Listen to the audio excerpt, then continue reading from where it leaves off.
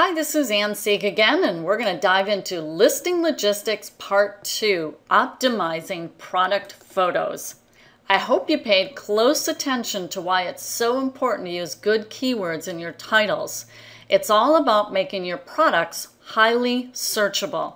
But there's even more you can do to boost your visibility in Cassini Search. And that lesson on good keywords is going to come in handy as we move on to the next step in listing logistics, product photos. Your product images must meet some basic eBay guidelines, but let's watch as Erin shows you some stealth techniques for optimizing your photos to really take advantage of Cassini Search and make it easy for customers to find your product before your competitors. Welcome back. We're on Listing Logistics Part 2, Optimizing Product Photos. The next component in creating a highly searchable product listing involves optimizing your photos for Cassini Search. To do that, you need to know how information from the photos is used to prioritize which sellers get page 1 search results, as well as which listings will be shown first on page 1. Your goal is to get to the top of page 1, and you'll have a good shot at it if you understand and implement what you're learning here. Cassini gives preference to eBay listings using several criteria. Of course, we already covered keywords and titling, but in terms of your product images, Cassini likes when you use multiple photos. If your competitors have, say, 1 or 2 photos and you have 3 and preferably more, Cassini gives more weight to your listing. But to really get Cassini's attention, name each of your photos using 3 keywords, and you'll take those from your product title. This double whammy of keyword relevance tells Cassini that, hey, this would be a really good product to show the shopper. And voila, your product moves right on up in rank. So let's look a little bit more in detail at this. Most eBay sellers don't bother using keywords at all.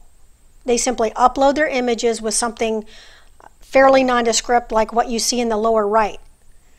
I'm pretty sure that shoppers aren't typing in 0000178_dsc.jpg in their search. If you want to leave your competitors in the dust, name each photo with 3 of the exact same keywords pulled from your titles or keyword phrases from your titles. By naming your photos with these 3 keywords, Cassini can determine how relevant it is to matching the shopper's search terms. So in the example above, I've got 9 keywords out of 3 photos. So can you see how that would be really helpful for boosting your product listings even higher? Do this and you'll blow past your competition. When you upload your images to eBay, they need to meet some basic guidelines. Your photos need to be on a white background. They need to take up about 75 to 80% of the space, and they need to be a minimum of 500 pixels top to bottom, so that when a shopper zooms in for a close-up, the image remains clear. The width really isn't an issue, but the top to bottom axis measurement needs to be 500 pixels. Also, your photos can't have any other identifying symbols, logos, or lettering, such as a web address or an email address or something that might interfere with the shopper's ability to view the product adequately. There are a few ways to locate and edit your product photos to meet eBay guidelines. This image that you're looking at is a snapshot I took of an Amazon product page. It has a main image as well as 4 additional thumbnail photos. Clicking each thumbnail brings up a new larger view, making it easier for you to get multiple detailed images. Or you can use the text that you see below the image, the main image. You just click to open an expanded view. Here are 2 examples of what happens when you do that. The images are zoomed larger, they're displayed larger so that, assuming you're the shopper looking at it, you can see details that'll help you decide if you want to buy it. But what it means for you as an eBay seller is that now you can grab nice clear images for your eBay listings. Also notice the little thumbnails that are on the page views where you can click on any of those little thumbnails from that same window and get more photos. And again, more photos. Cassini gives a little more weight to a listing that has more photos. All right, so you can easily grab and edit your product photos using any basic image editing software that comes with your computer, such as the snipping tool that comes standard with Windows, or the screenshot tool on a Mac, or by downloading some free software online such as GIMP, Jing by TechSmith, or PicMonkey. These are just 3 examples. There are more, which you can just do a web search and find some, but these are the ones that I recommend.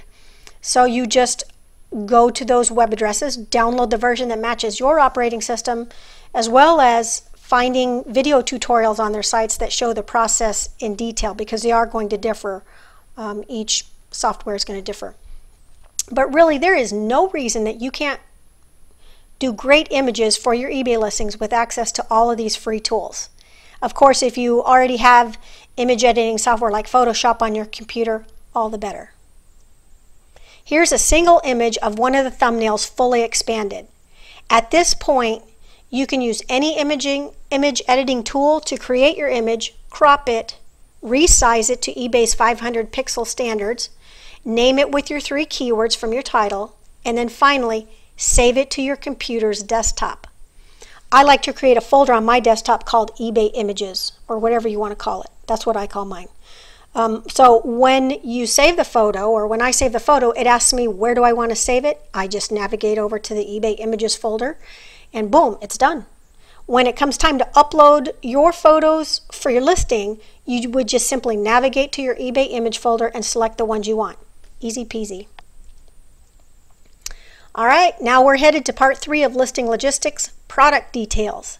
And this is where you'll give the benefits and features of your product, as well as some other specific information. All right, I'll see you then.